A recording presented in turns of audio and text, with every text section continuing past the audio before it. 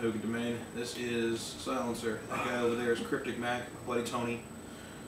Jeff. Today, we are doing something a little different. As you can see, we are not using Mr. Wonderful.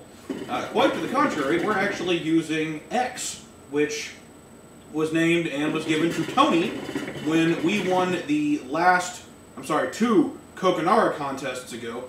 This is one we actually got sent over to us from Raid, and we wanted to do a little evaluation of it for you guys, let you know what it was like. For those who were in the contest here recently, there's a good possibility you may end up winning one of these, so it'd be nice to know how it smelled.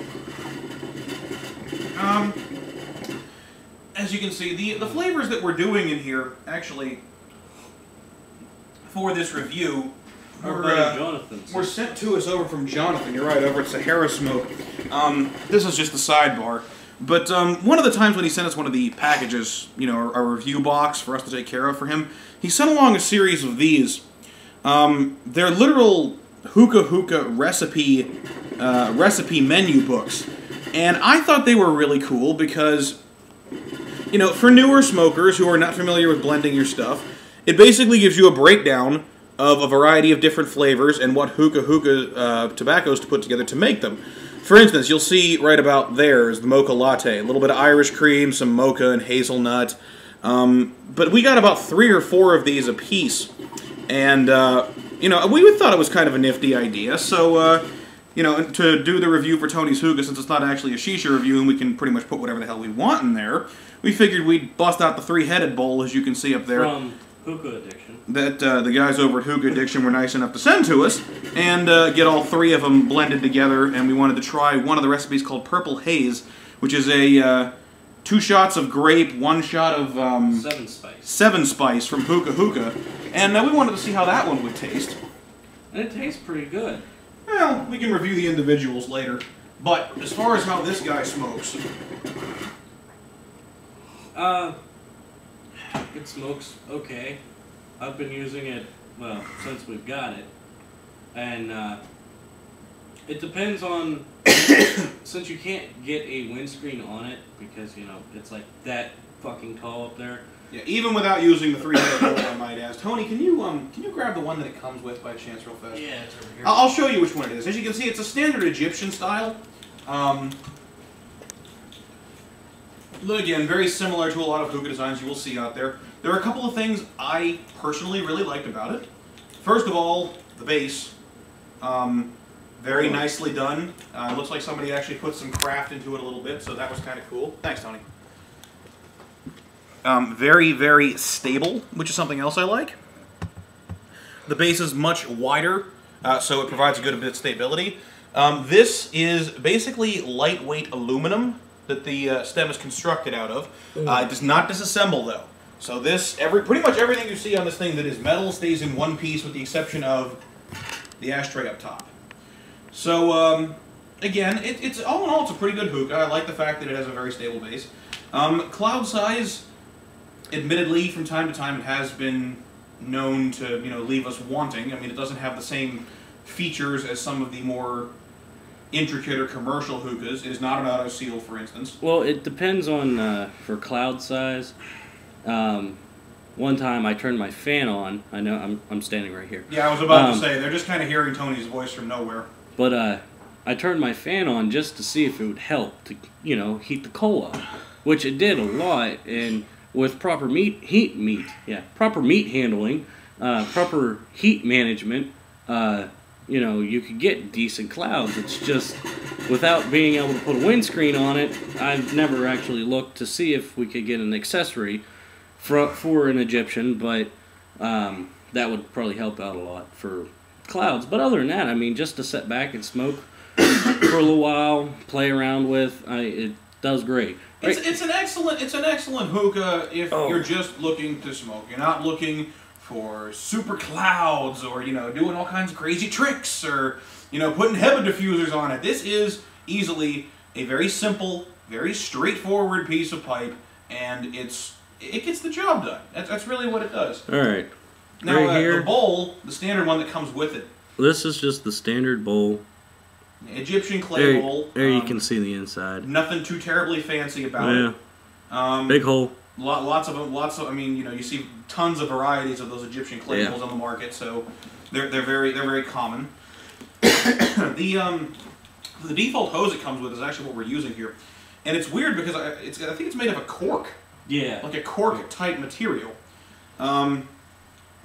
So I got to admit that it was a little different because your typical hoses, like Maya hoses you would get, or a hose when you order from Hookah-Shisha.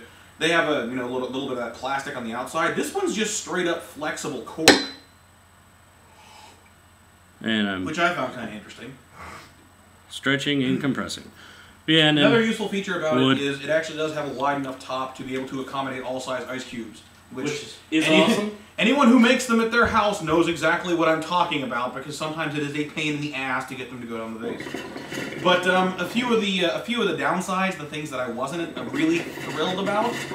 For one thing, and again, it's an Egyptian. I understand it's not supposed to be able to be modified into a 2-hose, but if you look very carefully, you'll see that there actually is a second spout coming out right here where my thumb's at.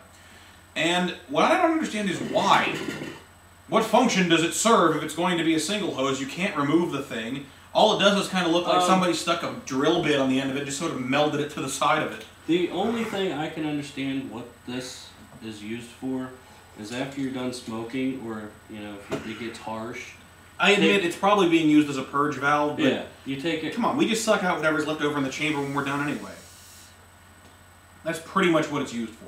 I've only used that once, and that was when I burnt my shisha with the fan turned on. Nice. The other thing I don't care for is I don't know if it's. I don't blame the hookah. I blame the grommet, because if you can tell right here, see that giant gap? That's from trying to put the stem into the vase, and it's just. The damn thing's just so fat, it won't go in all the way. The way it's shaped, and I'm sure you guys can't see it from this distance on it, but believe it or not, the grommet's actually sitting crooked a little bit. And that's the way it fits. The whole thing is actually leaning a couple of centimeters to the right, or my right, your guys' left. So there's a little bit of concern right there. It's very stable, though. I mean, we haven't ever had it not fall over yet. But that is a reason to be concerned, although I'm sure we could alleviate that problem by buying just a different grommet from a different vendor. The final thing that I don't like, and Tony disagrees with me a little bit on this from time to time, I don't like, you remember the day we got it? I don't like how lightweight the whole stem assembly is. As I mentioned earlier, it was lightweight aluminum that this thing was constructed out of. No, it's stainless steel. It feels like lightweight aluminum. No, it's lightweight stainless steel. Okay, lightweight stainless steel then, my apologies. But even if that is the case, I'm relatively certain that if I took this, the poker, on the end of a set of tongs I have right now, and smacked it on the side of this thing just a little bit, I would dent it. It really feels that fragile to me whenever it comes to the actual metal stem itself. It feels fragile to him, but I've transported it to like 15 different places, and I haven't dinged it, bent it, nothing yet. It's just a reason for me to be concerned. For one thing, it leads me to believe that there's more air permeation going on here than maybe someone with a solder gun missed. And two, I just like, some of the other hookahs that we own, they all have a certain, heaviness and depth to them where you feel like it's complicated, I guess. Fucking heavy? Hey, fucking heavy is one way to put it. I actually think that some of the heavier ones produce a little bit better results, but it's opinion. Oh well. All I'm saying is, my concern is that there may be some denting that goes on here and it may be easy to damage the stem. That's my point. Anyways, that's what I'm saying. Video's running long. It's already 9 minutes. Mm-hmm. But you guys have a good one. Thank you, Raid, for sending this wonderful hookah. By the way, in case you were wondering if we had to pick a number on this one, which we haven't actually gotten around to doing yet. Yeah. I like it. It's better than average, but it's still a pretty standard run-of-the-mill hookah. I'm going to go with 7.5? You know what? Tony's got a 7.5. I've got a 7. I think a 7's a pretty fair one. So definitely something to take a look at, but, again, win it in a contest. That's pretty much all I can tell you. All right, Take it easy, guys. Hey, if you like it and you're watching on YouTube, subscribe.